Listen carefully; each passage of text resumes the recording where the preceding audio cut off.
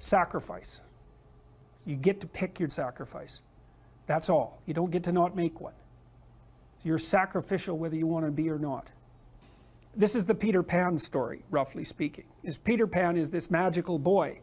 Pan is the god of everything, roughly speaking, right? And so it's not an accident that he has the name Pan. And he's the boy that won't grow up. And he's magical. That's because children are magical. They're nothing but potential. And Peter Pan doesn't want to give that up. Why? He's got some adults around him, but the main adult is Captain Hook. Who wants to grow up to be Captain Hook? First of all, you've got a hook. Second, you're a tyrant. And third, you're chased by the dragon of chaos with a clock in its stomach, right? The crocodile. It's already got a piece of you. That's what happens when you get older. Time has already got a piece of you.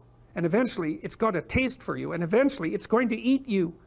And so Hook is so traumatized by that he can't help but be a tyrant.